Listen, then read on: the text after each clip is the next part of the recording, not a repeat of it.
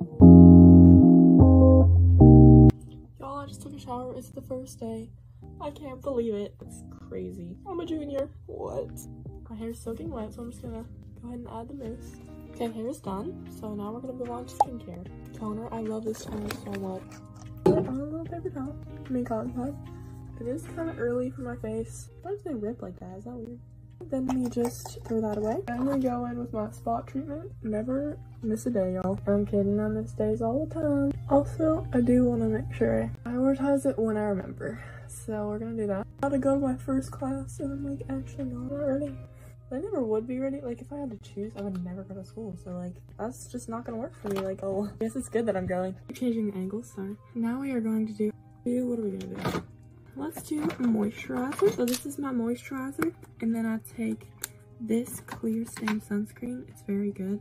And then I put it in there and I mix it and I make a little smoothie. See that? And it kind of makes me look more tan, which I love. But also at the same time giving me a more natural glow because it's sunscreen in there. Okay, and then sometimes I put it down my neck because like it's a lot, too much for my face. It doesn't all fit. I want that to look splotchy. And then we're gonna rub it in my face. I usually just literally rub it in gently, but today I'm just gonna go a little bit more rough. It doesn't matter. It's gonna be fine. Feels so good though on my skin. Like it's so soft and buttery. Yeah. I usually go over my eyes just to get my eyelids. Prioritizing sunscreen is so easy though. Noticed a difference in my skin from just like putting it on every day.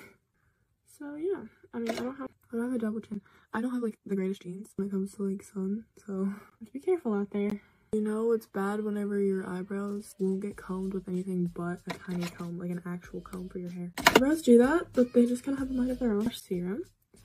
So we're gonna apply it on my lashes, and then we are going to go in with my eyelash curlers. I'm going to curl those lashes up to make them look more noticeable and beautiful. Oh, I think I accidentally just pinched my eye. It's okay though.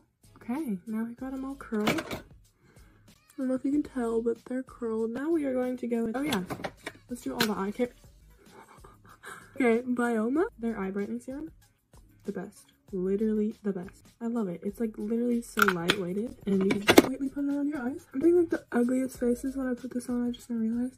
So I'm gonna limp right now because this angle is so bad, but the difference throughout the day of it lightening my eyes, and I love that. Foundation, which is from, I actually got a shade from Barbizon that literally matches my skin tone, which is so cool. But I'm gonna go in with my Rare Beauty one. Which this one's actually a bit too yellow for me, but it just really has like a really good natural glow. So that's why I like this one.